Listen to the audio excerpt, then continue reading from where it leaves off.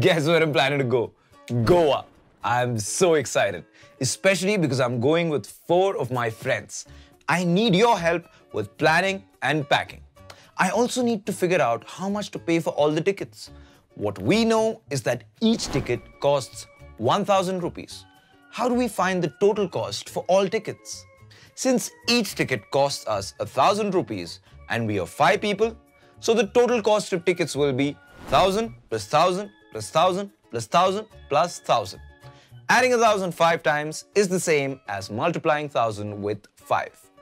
1000 here is the price of one ticket while 5 is the number of tickets. So, we can say that the total amount paid will be the price of one ticket multiplied by the total number of tickets. So, multiplying 1000 by 5, we get 5000 rupees. That was easy to figure out, wasn't it? We need to pay 5000 rupees for 5 people. Oh wait, there seems to be an extra discount based on the weight of luggage we are carrying.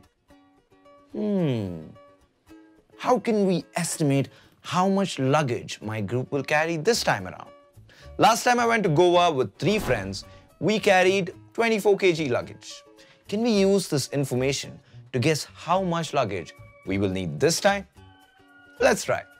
First, we need to find out how much luggage did one person carry last time we made the trip. We can find it using the amount of total luggage carried by 4 people. Since we do not have the exact value of each person's luggage, we can divide the total value by the number of people to get a rough idea. Dividing 24 by 4, we get 6. So each person carried about 6 kg. We can now use this information to find the luggage needed for 5 people. We can multiply 6 with 5 and we have 30 kg.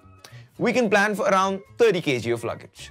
This method, in which we first find the value of one unit and then the value for the required number of units, is known as unitary method. Oh, awesome! The flight booking portal says that for every passenger carrying less than 10 kg weight, they are giving a discount of 100 rupees per ticket.